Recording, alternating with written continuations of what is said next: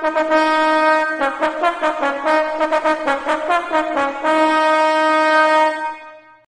bless each and one of you. Welcome to today's video. Today's video is about do not grieve the Holy Spirit. Check it out. 30. Do not grieve the Holy Spirit of God, by whom you were sealed for the day of redemption. But my main point here is this. The Holy Spirit is referred to often as a dove.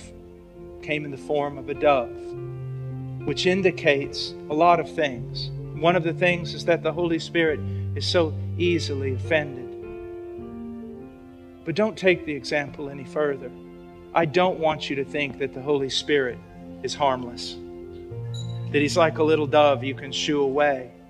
Or like something you can just kick and make run away. That He grieves over in a corner somewhere and weeps and has no recourse.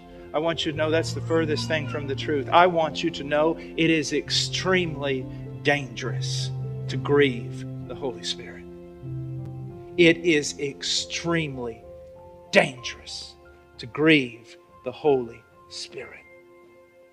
I want to read you a text. Just listen. Isaiah 63:10. But they rebelled and grieved His Holy Spirit. Therefore He turned Himself to become their enemy, and He fought against them. Let's just read that again.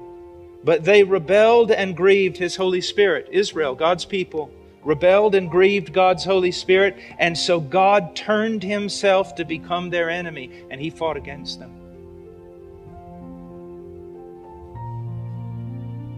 God does not take it kindly when we grieve His Spirit. It is an offense, and He will act accordingly. God bless each and one of you. I hope you enjoyed that clip. Remember to not grieve the Holy Spirit. The Holy Spirit is so powerful that anyone who grieves the Holy Spirit, anybody who offends the Holy Spirit, God will be against them. Remember, God bless each one of you. And remember, Jesus loves you.